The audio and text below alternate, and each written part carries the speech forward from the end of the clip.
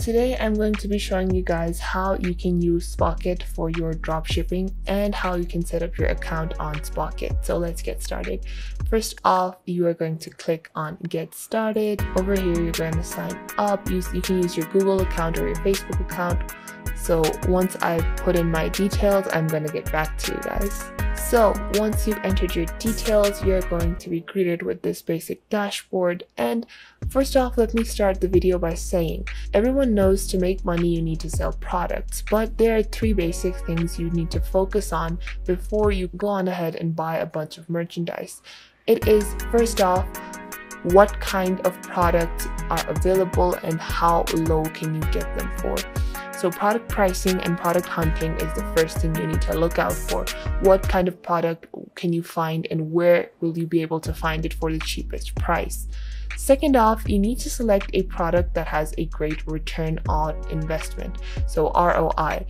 So if a product has a very small profit margin, it is not going to help you earn money very quickly. And on number 3, you have to focus on marketing. So everyone is selling these products and you need to be able to market them efficiently and get them on a higher rating on whatever application you're selling on to make them more appealing to the customer.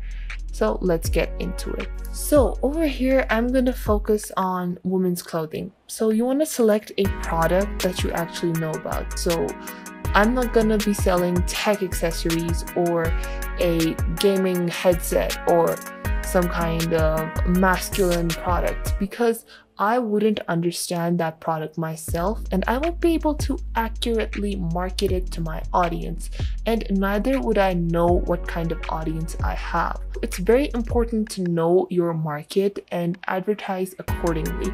Another thing you need to focus on when looking at these products is that what is the current value and how many people are actually looking for such products. So for that, I would definitely recommend you hop on to Google Trends and see what kind of interest that product is garnering. Let's search lip tints.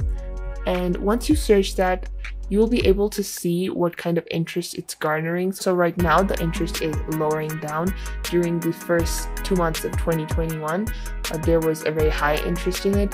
That means that was probably the prime time to be selling that product. And now wouldn't be a great invest in lip tints. So you need to understand the current value, the market value, how many people are actually willing to pay the price and what price are they willing to pay for your product.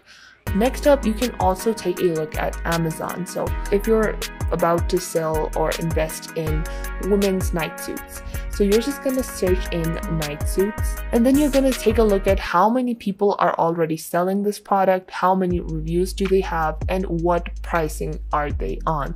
You need to make sure you are able to accurately price match them. So if I'm selling shorts like these, I want to make sure that I price them under $25 and the price should probably start around $14 just to beat out my competitor. Because if you're selling at a higher price, no one's going to buy your product and you won't have any organic sales. And that is very important. So price matching is something you must do.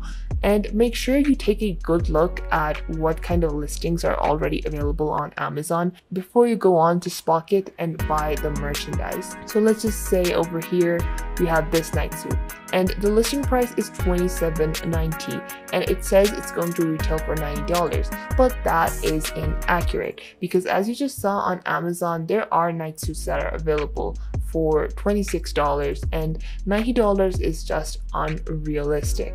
So accordingly, what are you gonna do now? You're gonna take a look at the left side. You're gonna click on search products. Now you're gonna enter keywords here. So I'm just gonna enter night suit and I'm gonna search.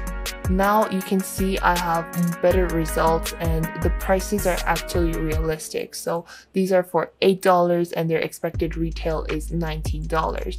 And compare that to Amazon listings and they are pretty accurate.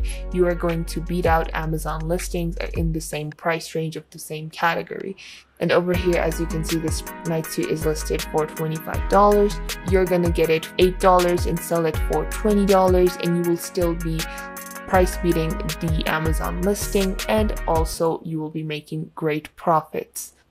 And it's very essential that you market these organically. So what you can do in terms of marketing is, if you're about to sell this night suit, you should make a YouTube video about it and make sure to review it, talk about the material, the quality, what kind of products are used, how it is comfortable, soft, or just listing out the benefits or the actual quality of this product. And you could post that on YouTube and link your Shopify or whatever kind of e-commerce store down below. It could be Ecwid, it could be Shopify, or whatever kind of e-commerce store that you're using. And what that will do is create a meaningful kind of branding for your product. Facebook ads, Instagram ads, YouTube ads, all of them are very helpful. But a YouTube video on its own will actually create this kind of sense of security for the customer, as you will establish yourself as more of a brand rather than an individual seller. Now let's take another product. Let's just take a look at this gray kind of night suit.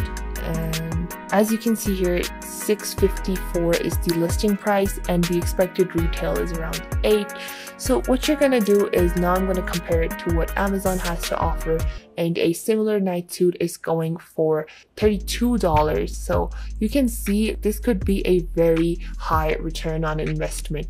So how are you going to calculate if this is truly profitable? Because these aren't the only values that you're going to be paying. You're going to have to pay your Shopify or Ecwid price, whatever kind of e-commerce store you're hosting. So you're going to have to pay for that. You're going to have to take out marketing price, and then you have to pay taxes. So after these three costs are deducted, that is going to be your actual profit. So what is the real profit margin of this product? What you're going to do is, how much approximately you're going to sell this for. Let's just say the Amazon store is selling for $32. So you're just going to sell this product for $25. So 25 minus these, approximate this to $7, would be $18 left over. After $18, you're going to subtract your e-commerce store cost and your marketing cost. So let's just say you are paying $8 for your online store per month, and then after that you're paying around $5 for marketing, and then you are paying maybe around 0.2% in taxes. So you're going to have a $4.8 profit margin for this product, which is actually pretty great. And this could be considered a great product to invest in. And you can start by ordering samples. You can even check the variations that are available for this product, and you can add it to your import list so you can start ordering this product. So what kind of products actually have a large return on investment? Well, products that you can market as luxury products or high-end products will usually end up garnering a larger return on investment. And for that, you will need to invest in your marketing and advertising. So let's just search for silk night suits here. I'm showing you all in regards of examples as night suits so you can better understand how a specific item can have so many different niches that you could garner sales from. So even here, just by looking at this, you will see a silk dress that is $200 as the listing cost, and it is selling for $224. So it is, although it's an expensive product and you will have to have a lot of capital to buy this, you will have a larger return on investment. Let's remove the filters of US shipping and shipping under $5, and then you are going to take a look at the items. So look for something that you could actually market as expensive. So over here you can see 100% silk turtleneck blouse. You're going to click on that and you are going to see the profit margin is double. So to compare, I'm going to go on Amazon and I'm going to search a similar key term.